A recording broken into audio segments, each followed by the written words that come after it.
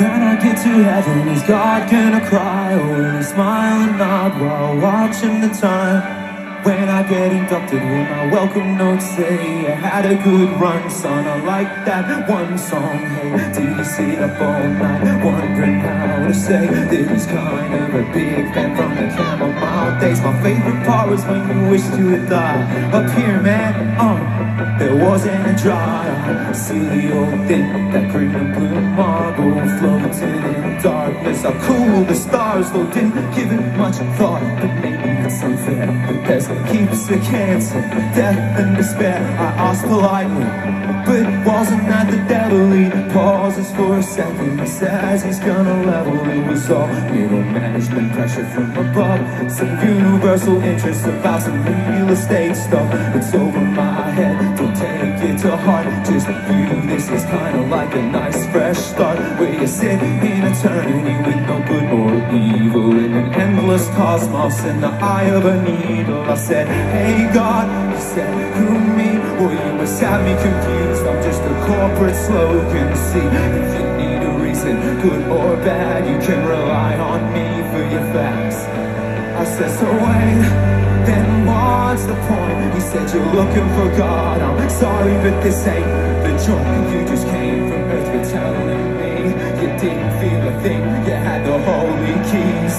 Seriously, now you fell in love, and that's God right there.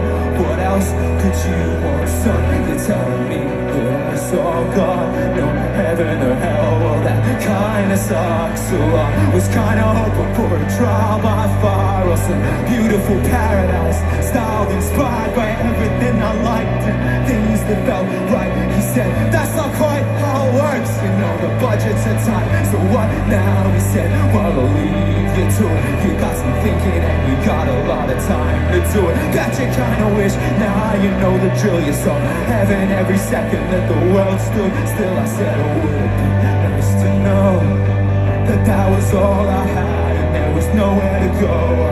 Would have used all my time to be a little more loving in my life. I would have called knees up, said sorry that I messed up. I would have held it all so tight. I wouldn't have done things in your spite.